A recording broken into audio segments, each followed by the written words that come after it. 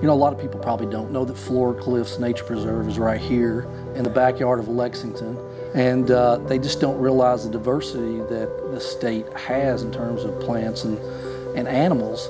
It was started by Dr. Mary Wharton. She was a botanist and author, and she started purchasing Floracliff in the late 1950s, and it took her about 30 years to acquire 287 acres. In the late 1980s is when she set up the nonprofit and specified that Floracliff be open for guided hike only, and she wanted it to be used primarily for education and research.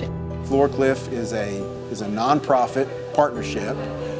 The majority of Floracliff has been dedicated in the state nature preserve system since the mid-90s, but a couple years ago, our Heritage Land Program helped them add another 60 acres and helped fund that acquisition, so it was an expansion of this natural area. We work with them on a variety of environmental education programs. We do a lot of their inventory. Our zoologist has done a lot out here with insects and added a lot of records for our database as well as for their management. So Floracliff kind of encapsulates a little bit of all the different programs that we do, plus it's just a cool place to come hiking.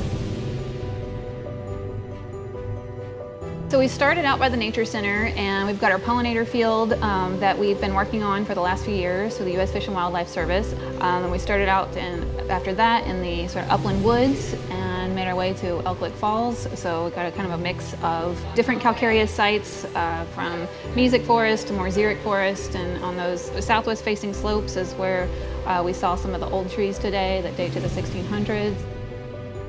I think it grounds us and keeps us in touch with nature to have these species and to protect them.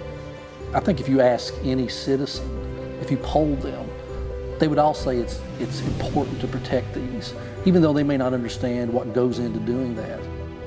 At Floracliff, we're just trying to really document as much biodiversity as we can out here. Our partnership with Nature Preserves has been really important to that.